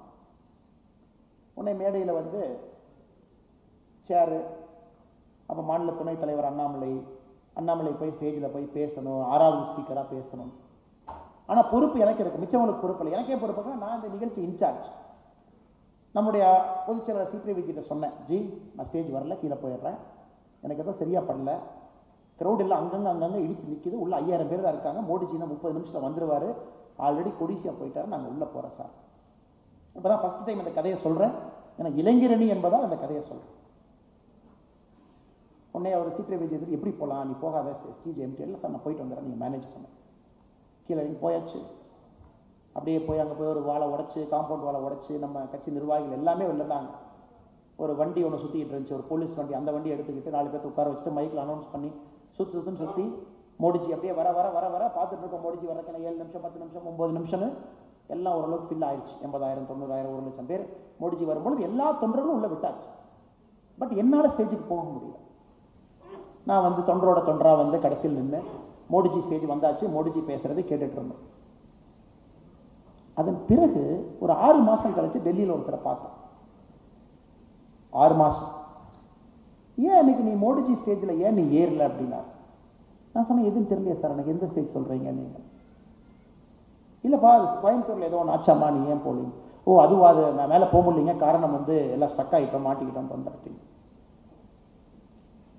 தகவல் வந்துச்சுப்பா எனக்கு, இந்த மாதிரி எல்லாம் நடந்திருக்கு அப்படின்னு. ஒரு கட்சியில் ரொம்ப உச்சகட்டத்தில் இருக்கக்கூடிய ஒரு மனிதன். எதற்கு இது சொல்கிறேன் அப்படின்னாங்க, இது வெளியே சொல்ல வேண்டிய அவசியம் கிடையாது, இல்லை பெருமைப்படுற கொண்டு இல்லை. நீங்களாக இருந்தாலும் இந்த வேலையை செஞ்சுருப்பீங்க, நீங்களாக இருந்தாலும் அந்த நேரத்தில் பொறுப்புணர்ச்சியில் கீழே போயிருப்பீங்க. எதுக்குன்னா, நம்ம கட்சியை பொறுத்தவரை எல்லாத்தையும் பார்ப்பாங்க, எல்லா விஷயத்தையும் பார்ப்பாங்க, எல்லா மனிதர்களையும் பார்ப்பாங்க, நீங்கள் செய்கிற ஒரு விஷயத்தையும் பார்ப்பாங்க. ஆனால் எதற்குமே நீங்கள் எங்கேயும் கவலைப்பட வேண்டாம். நான் எம்பாட்டுக்கு நாய் மாதிரி பேய் மாதிரி தமிழ்நாட்டில் ஏதோ ஒரு மூலையில், சென்னையிலிருந்து 500 கிலோமீட்டர் தொலைவில் டெய்லி நான் கமலாலயம் போய் வணக்கம் போட முடியாது, டெய்லி ரமசிவார் வீட்டுக்கு போய் அண்ணே நல்லா இருக்கீங்களான்னு கேட்க முடியாது. நான் எங்கேயோ ஒரு கிராமத்தில், எங்கேயோ ஒரு மூலையில், எங்கேயோ ஒரு மண்டல் தலைவராக இளைஞர்கள் இருக்கேன். என்னையெல்லாம் கவனிப்பாங்களா இந்த கட்சியில்? சத்தியமா 100% அந்த கட்சியில் கவனிக்கிறாங்க, கவனிச்சுக்கிட்டு இருக்காங்க. அந்த கட்சி கவனிக்கலைன்னா, ஒருவேளை அந்த கட்சி கவனிக்கலைன்னா இந்த கட்சி இறந்து போய்விடும், காங்கிரஸ் போல ஆயிடும். காங்கிரஸுடைய மெயின் பிரச்சனை என்னன்னா, டெல்லியில் ஒரு வீட்டில் ஒரு ரோட்டில் 4 பேர்த்த சார்ந்த கட்சியை எப்போ மாறிச்சோ அன்னைக்கு காங்கிரஸ் மொழி அழுகுவாங்க. பாரதிய ஜனதா கட்சி உயிர் பார்க்கறதுக்கான காரணம் எல்லாத்தையும் கவனிக்கிறாங்க, எல்லா இடத்தையும் பார்க்கறாங்க, எங்க எனர்ஜியா இருக்கு, எந்த காரியகர்த்தா யாரை எப்படி உயர்த்தலாம். இது 3வது விஷயம். அப்ப நீங்க செல்ஃப்லெஸ்ஸா வேலை செய்யணும். செல்ஃப்லெஸ்ஸா எனக்கு இதுல என்ன இருக்கு தேவையில்லை. நான் வேலை செஞ்சா கவனிப்பீங்களா? தேவையில்லை. நீங்க கவனிக்கணும், வேலை செஞ்சா கவனிக்க மாட்டோம். கவனிச்சாலும் பரவாயில்ல, கவனிக்காட்டியும் பரவாயில்ல, என் வேலையை செய்யணும்னா நான் கவனிப்பேன். இல்லைண்ணே அது எப்படின்னு ரமேஷ் சிவான் இருக்காரு, கூட 3 பொதுச்செயலாளர் இருக்காரு, அவங்களோட தான் நீங்க சுத்திட்டு இருக்கீங்க, எங்களையெல்லாம் நீங்க கொஞ்சம் கண்டுக்கணும். அவங்க பொறுப்பில் இருக்காங்க, அதனால அவங்களோட சுத்திட்டு இருக்கோம். அதற்காக நீங்கள் எந்த விதத்திலும் டெய்லி கமலாலயத்துக்கு வரல, எங்களோட போட்டோ எடுக்கல, நாங்கள் உங்களை பார்த்து நல்லா இருக்கீங்களா தம்பின்னு கேட்கல, நல்லா இருக்கீங்களா தங்கச்சின்னு கேட்கலனா எந்த விதத்திலும் நீங்கள் குறைந்தவர் இல்லை என்பதும் எங்களுக்கு தெரியும். இது பரஸ்பரம் 2 விஷயத்துல வேலை செய்யும். நீங்க தலைமையின் மீது வைக்கக்கூடிய நம்பிக்கை, தலைமை உங்கள் மீது வைக்கக்கூடிய நம்பிக்கை, 2 விஷயம். இதுல ஒரு கரண்ட் ஃபெயில் ஆனாலும் ஃபியூஸ் ஃபெயில். பல்பு எரியணும்னா கூட பார்த்தீங்கன்னா ஒரு நெகட்டிவ் பாசிட்டிவ் 2 சேர்ந்து 2 ராடு உள்ள இருக்கும், அப்பதான் கரண்ட் வரும். ஸோ பரஸ்பரம் இது. நான் வேலை செய்தால் இந்த கட்சி எனக்கு அங்கீகாரம் கொடுக்கும், அது நீங்க கட்சி தலைமையின் மீது வைக்கக்கூடிய நம்பிக்கை. கட்சி தலைமை கண்ணை நல்லா திறந்து வச்சு, ஓ இளைஞரணியில் இருக்கக்கூடிய தலைவர்கள் இந்த 5 பேர் மட்டும் இல்லை, இந்த 8 பேர் மட்டும் இல்லை, இந்த 10 பேர் மட்டும் இல்லை, சென்னையில் இருக்கிறவங்க மட்டும் இல்லை, ஏர்போர்ட்ல வந்து நம்மளை ரிசீவ் பண்றவங்க மட்டும் இல்லை, கோயம்புத்தூர் போனா முன்னாடி இருக்கவங்க மட்டும் இல்லை, சோசியல் மீடியாவில் ஆக்டிவா இருக்கிறவங்க மட்டும் இல்லை அப்படிங்கிறத கட்சியினுடைய தலைமையும் தன்னுடைய கண்ணை விரிவுபடுத்தி பார்த்தது. அது தலைமையினுடைய வேலை. 2 பேருக்கு கர்மா இருக்கு. அதனாலதான் 3வது உங்களிடம் அன்பான வேண்டுகோளாக நான் வைப்பது செல்ஃப்லெஸ் ஒர்க். செல்ஃப்லெஸ். அப்படியே உங்களை அப்படியே அதில் இன்வால்வ் பண்ணிக்கணும். நீங்களே ஒரு பஞ்சபூதமாக மாறிடும். அது நிலமாக, நீராக, காற்றாக, நெருப்பாக அப்படியே நீங்க மாறிடும். எதை பத்தி நீங்க எதிர்பார்க்க கூடாது. உங்களுக்கு எதுவும் தேவை கிடையாது. உங்களை பத்தி யாருமே நல்லதா பேசணும் அப்படிங்கிற எண்ணம் கூட உங்களுக்கு வரக்கூடாது. அதைத்தான் சூன்யா அப்படிங்கிறாங்க, the state of சூன்யா அப்படிங்கிறாங்க யோகால. அந்த சூன்யாவுடைய ஸ்டேஜுக்கு போயிட்டீங்கன்னா தான் பஞ்சபூதங்கள் உங்ககிட்ட கனெக்ட் பண்ணும். அந்த சூன்யா ஸ்டேஜுக்கு போகாம அந்த கனெக்ஷனே நடக்காது. யோகால சூன்யா யோகானே ஒரு யோகா இருக்கு. மனதை எப்படி ஒருநிலைப்படுத்தி பூஜ்யமா மைண்டை வச்சுக்கிறது. பூஜ்யமா என்ன நடந்தாலும் அதை பத்தி நான் கவலைப்பட மாட்டேன். என்னை பத்தி திட்டுறியா திட்டுக்கியா, என்னை பத்தி நல்லா எழுதுறியா எழுதிக்கியா, என்னை அவமானப்படுத்துறியா அவமானப்படுத்திக்கியா. சூன்யா செல்ஃப்லெஸ்னஸ் தான் வரும். 4வது உங்களுக்கு தெளிவா தெரிஞ்சிருக்கணும் இன்னைக்கு உங்க வேலை என்ன. இன்னைக்கு இளைஞரணியினுடைய மாவட்ட தலைவரா இருக்கேன், பெரம்பலூர் மாவட்ட தலைவரா இருக்கேன். இல்லைண்ணே அது பேரன்பாடி தலைவர் எப்ப பார்த்தாலும் கார்ல ஏறுன்னு சொல்றாரு, நானும் கார்ல ஏறிக்கிறேனே, என் ஒரே வேலை மாவட்ட தலைவரோட கார்ல போறது. ஃபோன் பண்ணி தம்பி ஒரு 500 பேர்த்த சேர்த்துப்பாங்கிறாரு, வேற வழி இல்லை, நானும் ஃபோன் பண்ணி 500 பேர்த்த சேர்த்துறேன். அப்புறம் எங்க போனாலும் ஆள் சேர்த்துறதுக்கு மட்டும்தாங்க இளைஞரணி வச்சிருக்காங்க. உங்களுடைய கீ உங்ககிட்ட தான் இருக்கு. கீ உங்ககிட்ட தான் இருக்கு. கீ யார்ட்டையுமே கொடுத்துறாதீங்க. கீ உங்ககிட்ட தான் இருக்கு. அது மாவட்ட தலைவரும் ஒரு விதத்தில் உங்களுக்கு தலைவர் தான். ஃபோன் பண்ணி தம்பி 500 பேர் சேர்த்துப்பா, ஆர்ப்பாட்டம் பண்றோம், பொதுக்கூட்டம் பண்றோம். சேர்த்துறதுக்காக 500 பேர் வேண்டாம். ஆக்கப்பூர்வமா எல்லாத்துலையும் பேசி எத்தனை இளைஞர் வர்றாங்களோ அவ்வளோ நம்பர் நமக்கு போதும். ஆனா உங்களுக்குன்னு ஒரு கோல் நீங்க வச்சுக்கணும். இந்த 1 வருஷத்துல இளைஞரணி தலைவரா இந்த மாவட்டத்துல 1, 2, 3, 4, 5 நான் இதை அச்சீவ் பண்ண போறேன். அது நீங்க செய்யலைன்னா டெய்லி ஓடிக்கிட்டே தான் இருக்கீங்க. டெய்லி ஓடிக்கிட்டே இருக்கீங்க. ரமேஷ் ஓப்பன் பண்ணி தம்பி எல்லாம் திருச்சி வந்துருங்க, செயற்குழு கூட்டம், பெரிய மாலையோட வந்துருங்க, தேஜஸ்வி சூர்யானுக்கு மாலை போடணும், அதுக்கு 2 பேர் மாலையோட வருவீங்க. ரமேஷ் வாங்க உதாரணமாக எடுத்து. அல்லது பொதுச் செயலாளர் மோகன், தம்பி பெருங்கோட்டை மீட்டிங் பண்ணணும், எல்லாம் வந்துருங்க, எல்லாம் பேசணும், நீ எல்லாம் என்னென்ன பண்ண, ஆர்ப்பாட்டம் பண்ணியா போராட்டம் பண்ண. இது இவங்க உங்ககிட்ட வேலை வாங்குறாங்க. இவங்க தலைவர்களா அவங்க வேலையை செய்யறாங்க, உங்களுக்கு இன்ஸ்ட்ரக்ஷன் கொடுக்குறாங்க, நீங்க செய்யறீங்க. ஆனா உங்களுக்கு இந்த 1 வருஷத்துல நான் என்ன செய்ய போறேங்கிற கிளாரிட்டி உங்களுக்கு இல்லைன்னா உங்க டேர்ம் முடியும் பொழுது குவான்டிடேட்டிவ் இம்ப்ரூவ்மெண்ட்டோ குவாலிட்டேட்டிவ் இம்ப்ரூவ்மெண்ட்டோ நடந்திருக்காது. ஐயோ நான் எதுவுமே செய்யலையே, கட்சி எப்படி என்னை ஐடென்டிஃபை பண்ணும்? 5 விஷயங்கள் 10 விஷயங்கள் நான் செய்ய போறேன். ஆர்கனைசேஷன் வைஸ் 1 2 ஒரு பூத்துக்கு குறைந்தபட்சம் இந்த ஒரு வருஷத்துல 4 இருந்து 5 இளைஞர்கள் ஒரு பூத். அடுத்த வருஷம் 4 இருந்து 5 10 பூத். இளைஞரணி பயிற்சி பற்றை நடத்தி நம்ம ஊர்ல இருக்கக்கூடிய பொருளாதார வல்லுநரை கொண்டு வந்து எல்லா பொருளாதாரத்தை பத்தி பேசி ஒரு இன்ட்ரெஸ்ட் கிரியேட் பண்ணணும். யாருமே உங்களை 34 35 வயசுல எல்லாமே பேசுங்கன்னு யாருமே சொல்லல. தம்பி ஏன் பெட்ரோல் டீசல் பிரைஸ் ஏறிடுச்சு, உக்ரைன் ரஷ்யானால என்ன பிரச்சனை, ஃபர்டிலைசர் என்ன பிரச்சனை, இந்தியாவில் டெமோக்ராட்டிக் செட்டப் எப்படி இருக்கு, இப்போ அதிகமாக பார்லிமெண்ட்ல நேஷனல் ஜுடிஷியல் அக்கௌண்டபிலிட்டி பில்லை பற்றி பேசுகிறாங்க. என்னது தேவையில்லை, இன்னைக்கு உங்களுக்கு வேண்டாம். ஆனால் அந்த கியூரியாசிட்டி அது இன்னொன்று தெரிஞ்சுக்கணும், அட்லீஸ்ட் கற்றுக்கணும், நாமளும் அதை பற்றி பேச ஆரம்பிக்கணும். அந்த அறிவு தாகம் அதை ஜென்ரேட் பண்ண வேண்டியது காரியகர்த்தாக்கு இளைஞர் அணியுடைய மாவட்ட தலைவர்களுடைய வேலை. ஜென்ரேட் பண்ணணும் அந்த அறிவு தாகம். ஆனால் இன்டெலெக்சுவலாக மட்டும்தான் நீங்கள் மேலே க்ரோ ஆக முடியும். வேற எப்படி நீங்கள் க்ரோ ஆகிறதுக்கு வாய்ப்பே இல்லை. இங்கே வந்து நம்ம இளைஞர்களை தம்பி டம்பல்ஸ் எடுத்து 20 கிலோ தூக்கு, கௌதம் வந்து இல்லை நான் 35 கிலோ தூக்குவோன்னு. சரி அப்போ உங்களுக்கு பொதுச் செயலாளர் தம்பி 5 கிலோமீட்டர் யார் வேகமாக ஓடுவீங்களா, இளைஞர் தானே. அப்படி வந்து அரசியல் பதவி கொடுக்க முடியாது. அரசியல் பதவி பல சர்க்கம்ஸ்டன்சஸை யோசிச்சு தான் பதவி உங்களுக்கு வரும். உங்கள் திறமை, எந்த பகுதியில் இருக்கீங்க, எந்த நேரத்தில் இருக்கீங்க, இந்த வயசுல இது கொடுத்தா சரியா, இன்னும் கொஞ்சம் லேட்டாக கொடுக்கணுமா அந்த பதவி. அதனால் இவ்வளோ விஷயங்கள் இருக்கு. பட் நீங்கள் இன்டெலெக்சுவலாக உங்களை மெருகேற்றிக்கிட்டே இருக்கணும். இளைஞரணி தம்பியினுடைய ஒரு கார் கண்ணாடியை திறந்து உள்ள பார்த்தோம்னா ஒரு 4 புத்தகம்னாச்சு காருக்குள்ள இருக்கும்.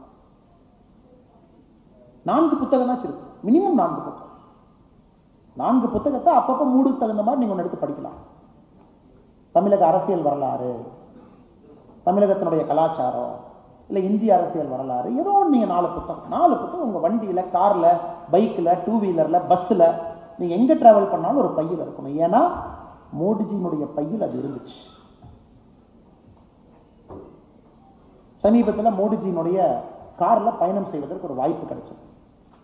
திண்டுக்கல்ல இருந்து மதுரை வந்ததுக்கப்புறம் மோடிஜிட்ட சொன்னேன், ரொம்ப நன்றிங்க பிரைம் மினிஸ்டர், வண்டியில் உங்களோட பயணம் செய்தது எனக்கு ஒரு லைஃப்பில் ஒரு மிகப்பெரிய பாக்கியம்.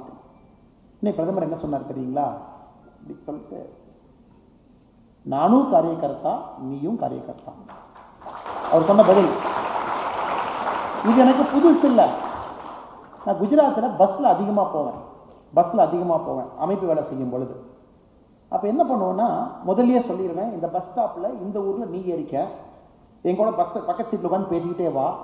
இரவு பயணம் போகும்பொழுது இந்த பஸ் ஸ்டாப்பில் நீ இறங்கிடு, நீ ஏறு, எங்கூட பக்கத்தில் பேசிக்கிட்டே வா.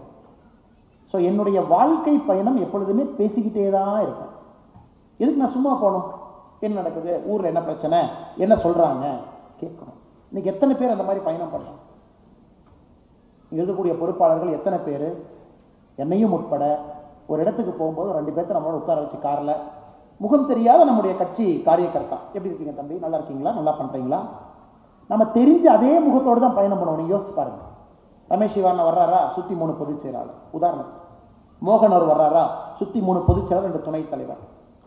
சிவசங்கரி அக்கா இருக்காங்களா, சுற்றி 3 பெண் சகோதரிகள். இல்லை இந்த மாவட்ட தலைவர் தம்பி இருக்காங்களா, சுற்றி 3 தெரிஞ்ச முகம். எப்படி கட்சி வளரும்? அப்போ மோடிஜிட்ட ஒரு பெரிய பாடத்தை கற்றுக்கிட்டேன். ஓ, மோடிஜி ரொம்ப தெளிவாக ஒரு மெசேஜை சொல்கிறாரு, எங்கே போனாலும் புதிதாக 2 பேர்த்த வச்சுக்கிட்டு இன்ஸ்பயர் பண்ணுங்க அவங்ககிட்ட. ஏன்னா மோடிஜிக்கிட்ட நீங்கள் 1 மணி நேரம் கூட பயணம் பண்ணுறீங்கன்னா அது எவ்வளோ பெரிய இன்ஸ்பிரேஷன் நமக்கு. 1 மணி நேரம் நீங்கள் க்ளோஸாக பார்க்குறீங்க, அவருடைய நடை, உடை, பாவனை, அவர் எப்படி சிந்திக்கிறாரு, எப்படி பேசுகிறாரு, எவ்வளோ பெரிய இன்ஸ்பிரேஷன். அதை தலைவர்கள் நீங்கள் தொண்டர்களுக்கு கொடுக்கணும். எனக்கு செயற்குழு கூட்டம் வந்திருக்கீங்க, மீட்டிங் முடிஞ்சது, நாளைக்கு நீங்கள் போனதுக்கப்புறம் தேஜஸ்வி சூரிய என்ன சொன்னார், இல்லை என்ன சொன்னாங்க, உங்களுடைய தொண்டர்களுக்கு ஒரு வாட்ஸ்அப் மெசேஜ் மூலமானாச்சும் ஒரு குறுஞ்செய்தி போகணும் மாவட்டத்தில். இதான்ப்பா 4 விஷயம் கற்றுக்கிட்டேன், இதெல்லாம் நம்ம பண்ணுவோம். ஏன்னா நீங்கள் அடுத்த ஜென்ரேஷன் தலைவர்களை வளர்ப்பது உங்களுடைய 4வது முக்கியமான வேலை. ஆனால் தலைவர்களை வளர்ப்பது தான் நீங்கள் தலைவராக போடுறீங்க. இங்கே யாருமே தலைவராக நாம வளரணும்னு வரல, நீங்கள் தலைவர்களை வளர்க்கணும், இன்ஸ்பயர் பண்ணணும். உங்கள் பர்சனல் இன்டெகிரிட்டி அப்படி இருக்கணும். பணத்தில், கட்சி பணத்தில் இளைஞர் அணியில் இப்படித்தான் இந்த தம்பி இருப்பான். இந்த கட்சிக்காக 100 ரூபா வசூல் பண்ணா கூட எப்படியா அக்கௌண்ட்டை கொடுக்குறாரு பார் தம்பி. இந்த தம்பி பர்சனல் கேரக்டர், டிக்னிட்டி, கண்ணியம், சுய ஒழுக்கம் எப்படி இருக்கு? இதெல்லாம் இளைஞர் அணியில் எல்லார்த்த விட உங்களுக்கு பரீட்சை ரொம்ப அதிகம். ஏன்னா விளையும் பயிர் முறையிலே தெரியும் என்பது போல இளைஞர்கள் 35-36 வயசுல இதை பார்க்கணும். எப்படி இருக்கான்? எல்லாத்தையும் அரவணைச்சு போறானா? எல்லாத்தையும் நல்லா பேசுறானா? வேலை வாங்குறவங்கிட்ட வேலை வாங்குறது சாமர்த்தியம் இல்லை. திறமை இருந்தும் வேலை செய்ய மாட்டேன் என்று சொல்றவங்களை வேலை செய்ய வைக்கிறது தான் தலைவனுடைய சாமர்த்தியம்.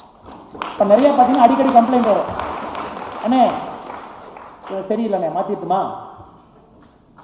அண்ணே, ஒரே ஒரு அனுமதி கொடுத்தீங்கன்னா மொத்தமாக அதை கழிச்சுட்டு புது டீமை போட்டு பட்டை கிளப்புறானே. அங்கே ரோபோ உட்கார வச்சா செஞ்சுட்டு போவோமே. ரோபோ உட்கார வச்சா தம்பி அவனுக்கு திறமை இருக்கு, கௌதம் இதை பண்ணுங்க, நவீன் இதை பண்ணுங்க. தலைவர்கள் உங்களுடைய முதல் வேலை மனுஷங்கள 3 கேட்டகரி இருக்காங்க. எதுவுமே சொல்லாம செய்வாங்க, ஆட்டோமேட்டிக். ஆனால் இதை மேரியட்னே திருச்சினேன் போட்டுறேன்னு ரொம்ப எவ்வளோ ரொம்ப யோசிச்சு பண்ணியிருக்காங்க பாருங்க. ஒரு நேம் பிளேட்ல இருந்து ரொம்ப ரசனையா பண்ணியிருக்காங்க. அதுக்கு ஒரு தாமரை வச்சு நேம் பிளேட்ல வச்சு ஒரு திருவள்ளுவர் கொடுக்குறாங்க. திருவள்ளுவர் பாருங்க, அவர் போட்டிருக்கக்கூடிய உடையினுடைய கலர் எல்லாமே ரசனை இருக்கு. இந்த யார் இந்த வேலையை செஞ்சாங்களோ எல்லாத்துலேயுமே ஒரு ரசனையா நுணுக்கமா எல்லாத்தையும் ரொம்ப கேர் எடுத்து பண்ணியிருக்காங்க. அந்த BJYM கொடுக்கக்கூடிய சிம்பல் எல்லாமே. இது ஒரு குரூப். சொல்லிட்டோம்னா செஞ்சிருவாங்க. நாம டெய்லி ஃபோன் பண்ணி செஞ்சியா ஃபர்ஸ்ட் குரூப். செகண்ட் குரூப், செய்யறதுக்கு திறமை இருக்கு, ஒரு 4 டைம் சொல்லணும். அண்ணே பண்ணிட்டீங்களா அண்ணே, அதை மறந்துடாதீங்கண்ணே, அண்ணா இதுண்ணே, அண்ணே மாலை மறந்துடாதீங்கண்ணே, அது ஒரு சொல்லணும். மூன்றாவது குரூப், தெரியும் ஆனா செய்யறதுக்கு இன்ட்ரெஸ்ட் இல்லை, சொன்னாலும் செய்ய மாட்டாங்க. இல்லைண்ணே நீங்க என்னை அவமானப்படுத்திட்டீங்க, இந்த டீம்ல வேலை செய்ய எனக்கு இன்ட்ரெஸ்ட் இல்லைண்ணே, வேலை செஞ்சா என்னென்ன கிடைக்க போகுது, வேலை செஞ்சா என்னென்ன கிடைக்க போகுது, வேலை செஞ்சா மட்டும் நீங்க எனக்கு அங்கீகாரம் கொடுக்குற மாதிரி, அதெல்லாம் ஒண்ணுதானே விடுங்க. எந்த மனிதனுமே எனக்கு தெரியாது நான் செய்ய மாட்டேன் அப்படின்னு யாருமே 4th கேட்டகரியே கிடையாது. ஏன்னா யாருமே முட்டாள் இல்லை என்பதை நாங்கள் சொல்றோம். யாருமே முட்டாள் இல்லை, எல்லோரும் அறிவாளி. இந்த 3 கேட்டகரி தான். சுயமா செய்யறாங்களா, லைட்டா கீ கொடுத்தா செய்யறாங்களா, இல்ல கீ கொடுத்தாலும் அவங்களுக்கு வேற ஃபேக்டர் இருக்கு, வேற பிரச்சனைகள் இருக்கு, அந்த பிரச்சனைகளை சரி பண்ற வரைக்கும் அவங்க செய்ய மாட்டாங்க. 3 கேட்டகரி தான். நீங்க 3 கேட்டகரி மனுஷங்களை தான் டீல் பண்றீங்க. அது எப்படி டீல் பண்ணும் அப்படிங்கிற ட்ரிக் உங்களுக்கு தெரியும். அது ரொம்ப முக்கியம். இந்த ஏஜ்ல சில பேர்த்த இன்ஸ்பயர் பண்ணணும், சில பேர்த்துக்கு நாம செஞ்சு காட்டணும், சில பேருக்கு நம்ம சுய ஒழுக்கத்தினால அண்ணன் அந்த விஷயத்த சொன்னார்னா தப்பா சொல்லியிருக்க மாட்டாரியா, அண்ணன் அப்படிப்பட்டவரியா, பொதுவான ஆளியா, பப்ளிக்ல நம்மளை கோபமா திட்டிருந்தா கூட உள்ளத்துல வச்சுட்டு திட்டலையா, கட்சிக்காக திட்டிட்டு போயிட்டாரியா, அவரை போய் நம்ம பெருசுப்படுத்தக்கூடாதியா. இந்த மாதிரி வார்த்தைகள் தான் தொண்டங்கிட்ட இருந்து வரும். அவர் இன்டென்ஷனலாக நம்மளை அதிகப்படுத்தலையா. இல்லாட்டி இவ்வளவு பெரிய கூட்டத்தில் நம்ம ரமேஷ் தம்பி மைக் எடுத்து ஆன் பண்ணி பெரம்பலூர் மாவட்ட தலைவர் நீ வேஸ்ட் ஃபெல்லோப்பா, கரூர் மாவட்ட தலைவர் வேஸ்ட் ஃபெல்லோப்பா, மாநில தலைவர் வேஸ்ட் ஃபெல்லோப்பா அப்படின்னு சொல்ல மாட்டாங்க. ஏன்னா எல்லோருக்குமே தெரியும் திறமை இருக்கு உங்களுக்கு. அதனால நீங்க யாரையுமே ஒதுக்காதீங்க, தயவு செஞ்சு ஒதுக்காதீங்க. 5வது பெரிய படம், யாரையும் ஒதுக்காது. முடிஞ்ச வரைக்கும் பேசுங்க பேசுங்க, உட்கார்ந்து டைம் ஸ்பெண்ட் பண்ணுங்க, உட்கார்ந்து பேசுங்க. என்ன பிரச்சனை, என்ன பிரச்சனை, என்ன பிரச்சனை, என்னென்ன உங்களுக்கு பிரச்சனை சொல்லுங்கண்ணே. என் மேல உங்களுக்கு கோவமா, வாங்க டீ சாப்பிட்டு 10 நிமிஷம் உட்காருங்கண்ணே. என்னை பத்தி நீங்க என்னெல்லாம் நினைக்கிறீங்க சொல்லுங்கண்ணே. 1 2 3 4 5 நீ சரியில்லை, என்னை அவமானப்படுத்திட்ட. நீங்க எல்லாம் யோசிச்சு பார்த்தீங்கன்னா இது எதுவுமே தெரிஞ்சு நடந்திருக்காது. ஒரு கூட்டத்தில் போயிருப்பீங்க, 4 பேர் சுற்றி இருப்பாங்க, அப்படின்னு பார்த்து இந்த தம்பி வந்திருப்பாரு, நம்ம தம்பி கவனிச்சிருக்க மாட்டோம். இந்த தம்பி வணக்கம் போட்டிருப்பாரு, நம்ம ஒரு பதில் வணக்கம் கூட வச்சிருக்க மாட்டோம். இந்த தம்பி கூட 3 பேர் வந்திருப்பாங்க, என்ன தம்பி ஒரு தலைவர் வணக்கத்துக்கு கூட பதில் வணக்கம் போடல. நமக்கு இதெல்லாம் பார்த்தீங்கன்னா அன்இன்டென்ஷனல், இது இன்டென்ஷனல் கிடையாது. ஆனால் 2 பேர் நீங்க உட்கார்ந்தா தான் தெரியும், ஓ இதனாலதான் அது நடந்துச்சாங்க, ஓ நம்ம கவனிக்காம போயிட்டோம், சாரி நம்ம கவனிச்சிருக்கணும். நீங்கள் ஃபோனில் ரொம்ப திட்டிட்டீங்கண்ணே, நீங்கள் அந்த வார்த்தையை பயன்படுத்திருக்கூடாதுண்ணே, ரொம்ப திட்டிட்டீங்கண்ணே. நம்ம சொல்ல இல்லை தம்பி நான் சூழ்நிலை எப்படி இருந்தேன்னா அப்படி இருந்தேன், எனக்கு ரொம்ப ப்ரெஷரு, நான் அந்த வார்த்தை சொல்லிடக்கூடாது, சாரிப்பா, அவ்வளோதான் முடிக்கி போச்சு அந்த மேட்ரு. இதை மோடிஜி ரொம்ப அருமையாக சொல்லுவார், கான்ஃப்ளிக்டை எப்பவுமே க்ளோஸ் பண்ணிடுங்க அப்படின்னு, கான்ஃப்ளிக்டை வளர விடாதீங்க அப்படின்னு, கான்ஃப்ளிக்டை க்ளோஸ் பண்ணணும், அந்த சைக்கிளை முடிக்கணும். அதனால் நீங்கள் இன்னைக்கு உங்கள் லைஃபுக்குள்ள உங்கள் இளைஞரனுக்குள்ள அந்த கான்ஃப்ளிக்டை க்ளோஸ் பண்ணணும், ரொம்ப முக்கியம். இப்போ மாநில தலைவருக்கும் பொதுச் செயலாளருக்கும் துணைத் தலைவருக்கும் பிரச்சனையா? இன்னைக்கு நைட்டு மாநில தலைவர் அதை முடிக்கணும். உதாரணம் தான் சொல்லிட்டு இருக்கேன். அது மாதிரி பிரச்சனைலாம் எனக்கு தெரியாது, உதாரணத்துக்கு சொல்லியிருக்கேன். ஏன்னா அரசியல் கட்சினா பிரச்சனை இருக்கத்தான் செய்யும். பிரச்சனை இல்லைன்னா அது அரசியல் கட்சியே இல்லை. ஏன்னா டெமோக்ரஸி, எல்லாருக்கும் ஒரு கருத்துக்கள் இருக்கு. நைட்டில் டின்னர் சாப்பிட்டு நம்ம ஸ்டேட் டீம் உட்காருவோம், எல்லாம் ஓகே தானே, எனக்கு உங்கள் மேலே இந்த மாதிரி ஒரு குறை இருக்குது, உங்களுக்கு என் மேலே என்ன குறை இருக்குது, எல்லாம் பேசுவோம், வாங்க ஓப்பனாக பேசி இன்னைக்கு கான்ஃப்ளிக்டை ரிசால்வ் பண்ணிட்டு போவோம். பெருங்கோட்ட பொறுப்பாளருக்கும் மாவட்ட தலைவர் பிரச்சனையா, கான்ஃப்ளிக்டை ரிசால்வ் பண்ணுங்க. ஏன்னா நீங்கள்லாம் என்ன 40 வருஷம் கட்சியில் வளர்ந்துக்கிட்டே இருப்பீங்க. இப்போ நிறைய பேர் எனக்கு கட்சியில் சொல்லுவாங்க, அண்ணே அந்த தம்பி இளைஞரணியில் இருக்கும்போது எப்படி தெரியுமாண்ணே அப்படின்னு. நான் சொல்லுவாங்க, தம்பி அமைதியாக, நிறைய பேர்த்த பேசுகிறேன், அமைதியாக, இதெல்லாம் என்கிட்ட பேச. அடுத்தவங்களை பற்றி என்கிட்ட வந்து குறை சொல்கிறீங்கன்னா நீங்கள் நான் வச்சுக்கோங்க, உங்களை பற்றி நான் 10 பேர் வந்து என்கிட்ட குறை சொல்லுவாங்க. நான் ஒரு குறையை கேட்க ஆரம்பிச்சிட்டேன்னா, ஓ மாநில தலைவர் நம்ம குறையை கேட்பாருன்னு டெய்லி சாரசாரியாக வர ஆரம்பிச்சிடுவாங்க. அதை பண்ண மாட்டேன். ஆனால் நீங்கள் உங்களுக்குள்ளே போய் உட்கார்ந்து ஸ்டார்ட் அவுட் பண்ண பேசுங்க. ஏன்னா என்னை பொறுத்தவரை அந்த 4வது கேட்டகரி மனிதன் இல்லை, சுத்தமாக யூஸ்லெஸ். அந்த மாதிரி யாருமே உலகத்தில் இல்லை. இந்த 3 கேட்டகரி தான். சூப்பர், சொல்லாமே செய்வார்ப்பா, கொஞ்சம் சொல்லி செய்யணும், சொன்னாலும் செய்ய மாட்டார். யூஸ்லெஸ்னா ஆண்டவன் யாரையுமே படைக்க முடியாது, அப்படி படைத்தால் ஆண்டவன் கிடையாது. இது இயற்கையினுடைய தர்மம். ஆனால் எல்லா மனுஷரையுமே பாசிட்டிவாக பாருங்கள், எப்படி பயன்படுத்தலாம், எப்படி பேசலாம், எங்கே ஃபிட் பண்ணலாம். எப்பவுமே எங்கிட்ட பெட்டர் டீம் கேட்கறது நீங்கள் லைஃப்லேயே மறந்துடுங்க, ரமேஷ் சிவா அவர்கள் உட்பட. ஆனால் இந்த பையனை மட்டும் மாற்றி இந்த பையனை போட்டால் பக்காவாக இருக்கணும். அது எந்த எருதை போட்டாலும் ஏர் ஓட்டுறவன் சரியில்லைன்னா அது கீழே இறங்காது. எந்த எருது மாற்றலாம் நம்ம கிராமத்தில் பார்க்கணும். நீங்கள் ரமேஷ் சிவாட்ட கேட்காதீங்க, அண்ணே இந்த மாவட்டத்தில் இவரை மட்டும் மாத்திரக்கு அனுமதி கொடுங்கண்ணே, ரமேஷ் சிவாண்ணே இவங்களை மட்டும் அனுமதி கொடுத்தீங்கன்னா நம்ம மாவட்ட ரிசல்ட் சூப்பராக கொடுக்கணும். ஏன்னா இந்த கத்தியோட பெரிய கத்தி இன்னொன்று உலகத்தில் இருக்கும். அவன் இவனோட பெரிய கில்லாடியா இருப்பான் உலகத்தில், அமைச்சா இருக்கும். அதனால எல்லாமே கான்ஃப்ளிக்ட் ரெசல்யூஷன், உட்கார்ந்து பேசி பேசி பேசி. Politics is slow. நேற்று நான் பிரஸ் மீட்ல எங்கேயோ சொன்னேன், ஆனால் கட்சியில் அந்த தம்பி வந்து இப்படி சொல்லிட்டாருனே, அவங்க அப்படி சொல்லிட்டாங்க. பாலிடிக்ஸ் தான் பொறுமை தம்பி. 97 நரேந்திர மோடிஜியை கேசுபாய் பட்டேல் அவர்கள் அப்படி சொல்லும் பொழுது நரேந்திர மோடி அவர்கள் பத்திரிகையில் ஒரு வார்த்தையை விட்டுருந்தா என்ன ஆயிருக்கும்? என்ன ஆயிருக்கும்? பொறுமையா இருந்தார்.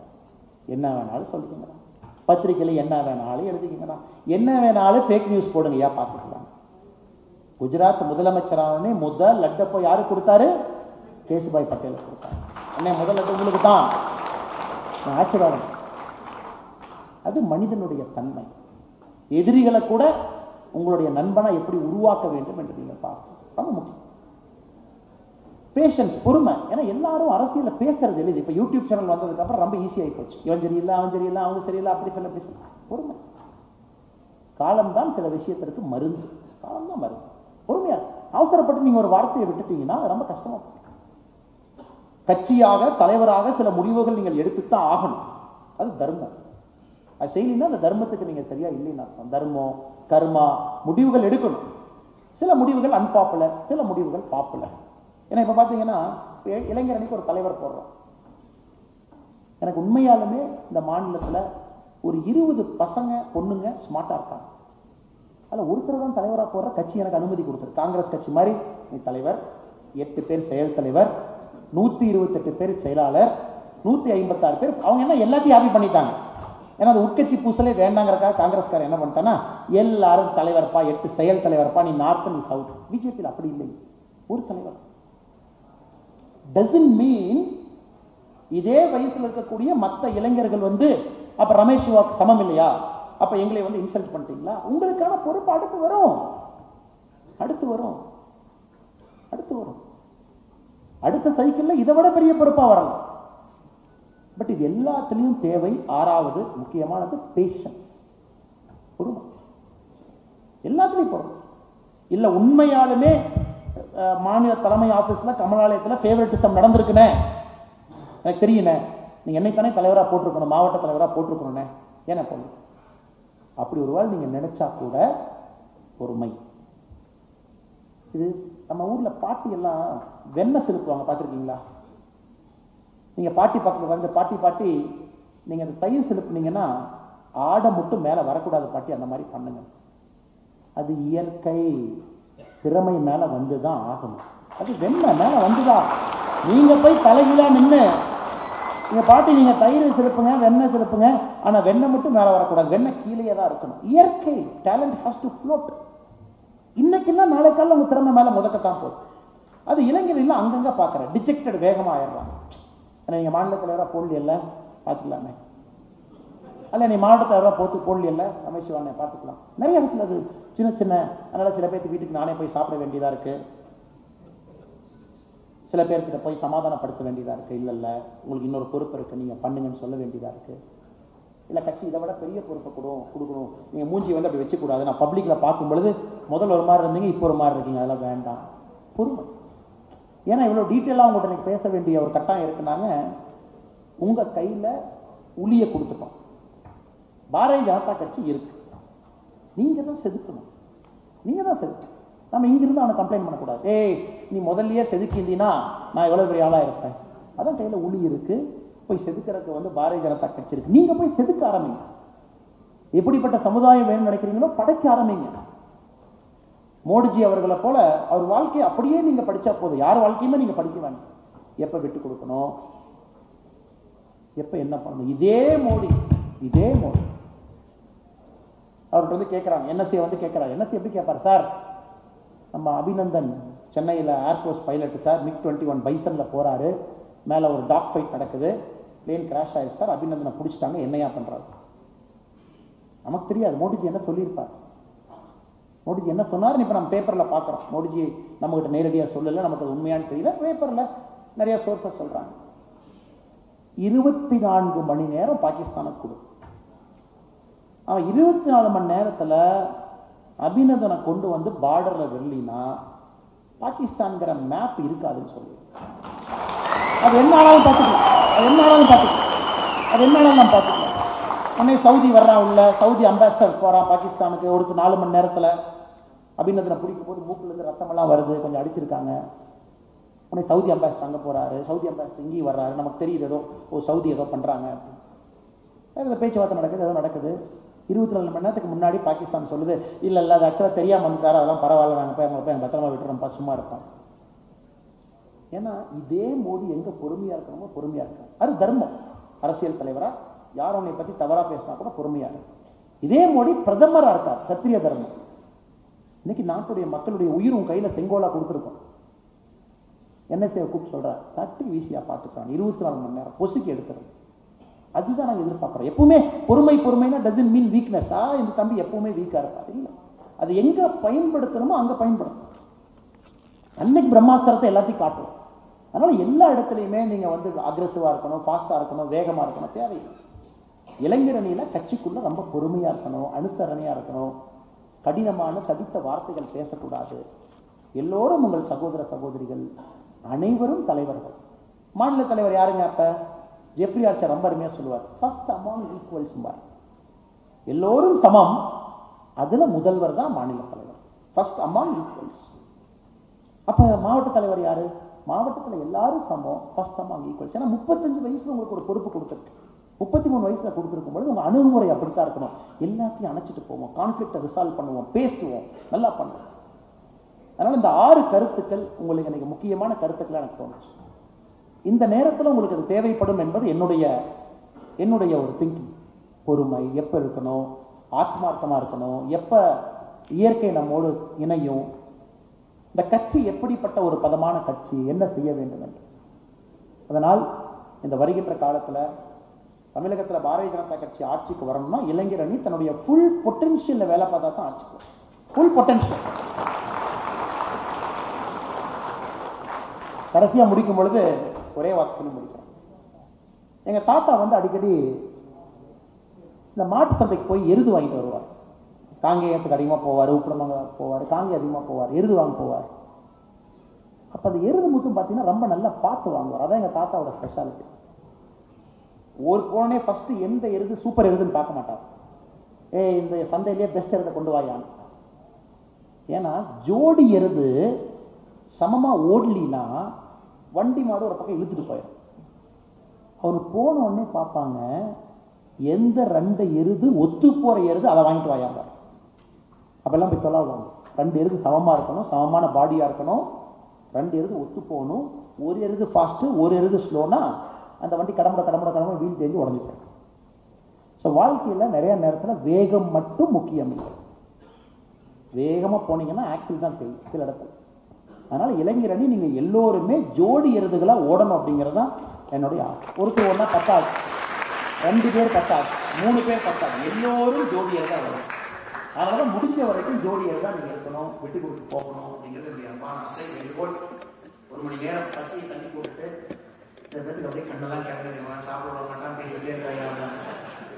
இருந்தாலும் என்னுடைய கருத்தை பொறுமையாக கேட்க நம்ம இளைஞரணியினுடைய நிர்வாகிகள் அனைவருக்கும் என்னுடைய இருந்த வணக்கத்தை தெரிவித்து, குறிப்பாக மாநில தலைவர் ரமேஷ் அவர்கள் பெரிய செய்யணும், பிரம்மாண்டமா செய்யணும், உங்களை இன்ஸ்பயர் பண்றது நிகழ்ச்சி நடக்கும். இன்ஸ்பயர் ஆகி போகணும்னா இன்ஸ்பயர் ஆகி போகணும். நல்ல இடத்துக்கு வந்தோம், நல்ல மீட்டிங் பார்த்தோம், குவாலிட்டியா உட்காந்துட்டோம், குவாலிட்டியா கம்ஃபர்டபுளா இருந்தோம்.